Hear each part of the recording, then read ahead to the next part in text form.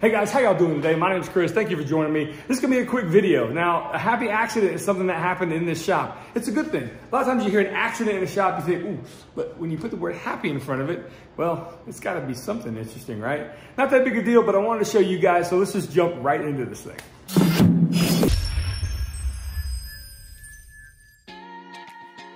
So I need to draw a few semicircles here, or a couple of them, one a little bit larger than the other. I'm using a sanding disc for one of these, and then I use just a standard can of paint, or at this point, I guess a can of varnish for the other. So this is a piece of leftover black laminated plywood, laminated on both sides, and a lot of people ask me where I get my material from. I'm gonna go ahead and link them down below. It's a place here in Jacksonville, Florida called Florida Southern Plywood. If you're in the Northeast Florida area, it's definitely worth checking out. They got the best prices, I believe, on sheet goods, Baltic birch, all kinds of stuff. Check them out, link is below.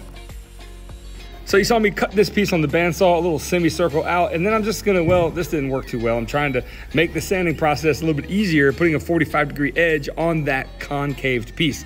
Now, we're gonna move our way to the random orbit sander first, hook up the dust collection, and then just kind of make our way around this piece, kind of, you know, there's no real semblance to this. I'm just making something that will soon become very clear.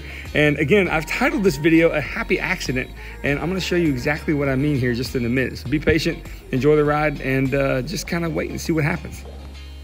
So after putting a 1/4 inch round over on one edge, I'm gonna go ahead and ease all the edges, and you would never think that I would use bench dogs with hold fast, especially with leather protective gear on them. Well, I've come a long way, right? As a woodworker, well, not really, but these just make really handy work of holding pieces down that ordinarily would be a bit cumbersome to do.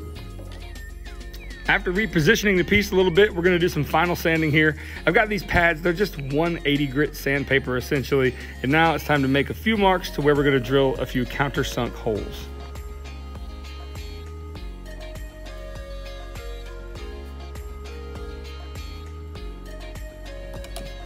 Now it's time to attach this piece to the side of my spindle sandal holder. Just gonna make a quick mark and use some CA glue to attach it. So this process goes like this. You're gonna take some CA glue and you're gonna put it on the surface of one piece. The other adjoining piece you're gonna coat with activator. I'm gonna place it, and look at that. Within a matter of seconds, it's strong enough to hold, yep, you guessed it, a holder for my random orbit sander. No mechanical fasteners are on here yet, but I'm gonna drive those home here. But look how strong that hold is on 2 pieces of laminate. Also, if you wanna extend the shelf life of your CA glue, definitely keep it in the refrigerator. You can also keep ice cold beverages in there as well. All right, now after driving in some screws, I finally have a resting place in my new shop for my random orbit sander.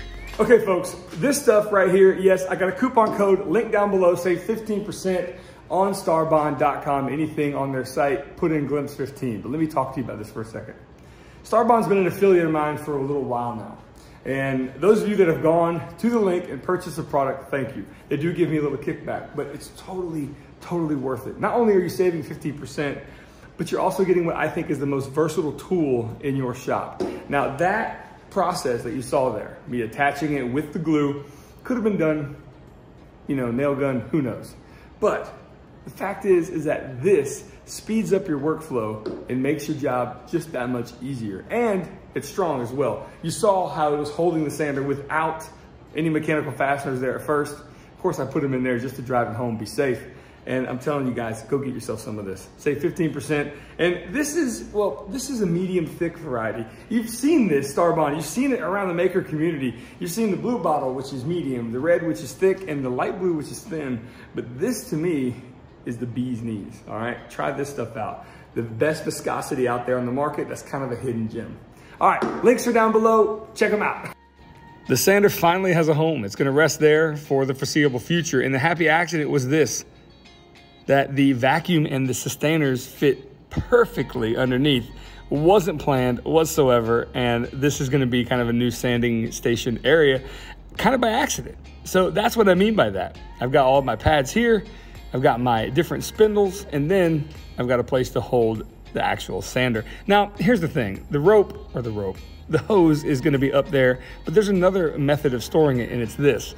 The sander itself has a small little cutaway for your grip, but you can also use it to put the hose right on top. All right, guys, that's it for me. That was a quick little project. I definitely wanted to pay that forward and show you that sometimes the happiest of accidents can happen in the shop, and that was really no exception. Now, when I went to move this out of the way, it mistakenly had gotten under there, and I couldn't believe it, that there was maybe a millimeter of clearance. And yep, I figured, you know, why not? I said, let's come up with a little bit of a solution. And yeah, it works really well. I'm so happy to get that out of the way. It used to just sit there, and I used, honest to God, you guys know I wear flip-flops. They're steel-toed, but I still would hit my foot on that thing quite a bit. And yeah. Maybe I should fix the problem and wear shoes, right? Anyway, guys, I hope you enjoy that, and I hope you got something out of it, and I really, you know, I thank you so much for being here. My name's Chris. I'm not gonna waste any more of your time, so I'll see you later. And it's not that big a deal, I know, but I figured it was worth showing you guys and giving you kind of a glimpse inside this process. I can't believe I said that. What the hell? Okay.